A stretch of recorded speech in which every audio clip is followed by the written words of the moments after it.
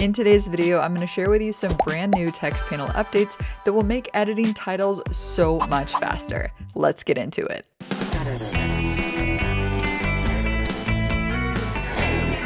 So in all of my YouTube edits, I use lots of pop-ups, lower thirds, and titles.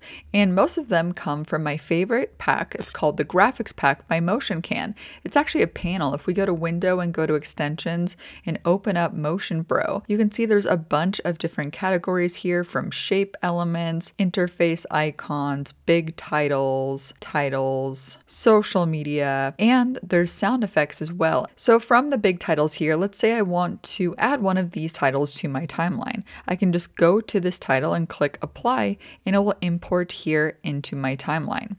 And if I want to edit it, I can just go up to Essential Graphics and type out, let's say text, and I want to change this to Montserrat extra bold text panel. And then instead of version 4.0, I will change this to part 1. And as you scroll down, you can adjust the position, the colors, and the scale. And now there's another button down here called Show in Text Panel.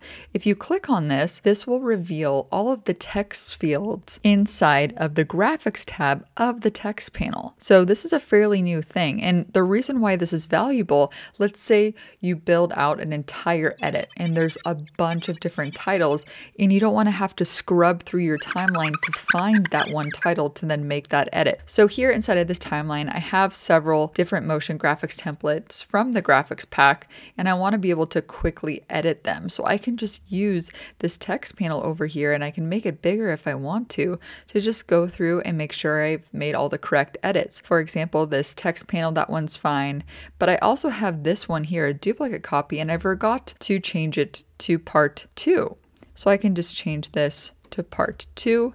And if I want to, I can just go up here and search for part, and it will quickly highlight every instance of part. And I can just go down to the next instance and make sure everything is up to date. So I can go through and make all the edits directly here. For example, this lower third, I can just go here and just change it to Kelsey and then Premiere Gal. So it's a faster, quicker way of editing titles compared to each time going into the Essential Graphics panel. So if this video is helping you out so far, be sure to give it a thumbs up as well as subscribe. And this video is sponsored by motioncan, the creator of the graphics pack, which is available from the Envato market. There's a version for Premiere Pro, After Effects, and Final Cut Pro as well. So it comes with all of these different categories. It literally has everything I need when it comes to editing my videos, and it's really nicely designed. Everything is responsive, so you can drag and drop it in your timeline, change the duration, and the animation changes for you. And I think a really useful part of the pack is that the transitions come with sound effects built in. So when you drag and drop it in the timeline, you'll hear the sound effect there, which you can remove, of course, but it's there so that way you don't have to go and pair it with a sound effect to make your video more dynamic. And motioncan is giving away 3 licenses of their pack. Leave a funny comment below, as well as fill out the form with a link in my description so I can contact you if you win. Thanks so much to motioncan for sponsoring today's video. Check out the pack with my link in the description box below. And now let me show you a few more features with the new text panel. From the text panel, there's a little funnel filter icon. If you click on that, you can filter by track. So you'll notice that I have a few different titles on video track 2. So if I click that, it will only show the titles on that track to edit with. So if you're starting to build out your edits, this is another thing to think about when it comes to like organizing your timeline.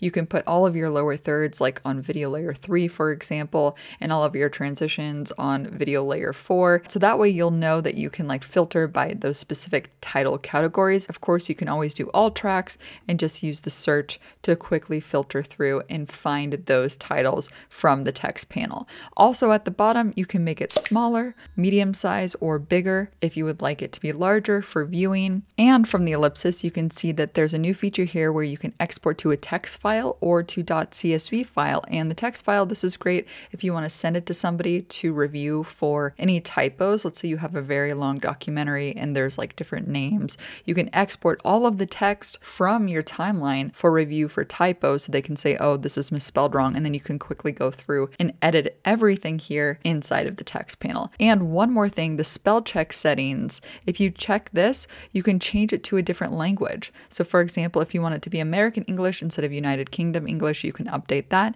and you can add words. So if you wanted it to remember Premiere Gal, for example, you can say learn that word. If there's a particular word that you're using a lot, you can also say forget. So those are just a couple new updates that are inside of the text panel. So what do you think about the text panel? Would you actually use it? Would you add anything to it to make it more usable? Let me know in a comment below. That's all for today's video. I hope that you found it useful. Don't forget to leave a funny comment below to win a license to motioncan's graphics pack, and also click the link in the description box below so I can contact you if you win. If you have any questions, be sure to leave a comment below, and you can click right over here to watch more videos on the channel, and click over here to sign up for my live workshops that I host monthly on SuperPeer. Thanks so much for watching today's video, and as always, keep creating better video with Gal. See you next time. Bye!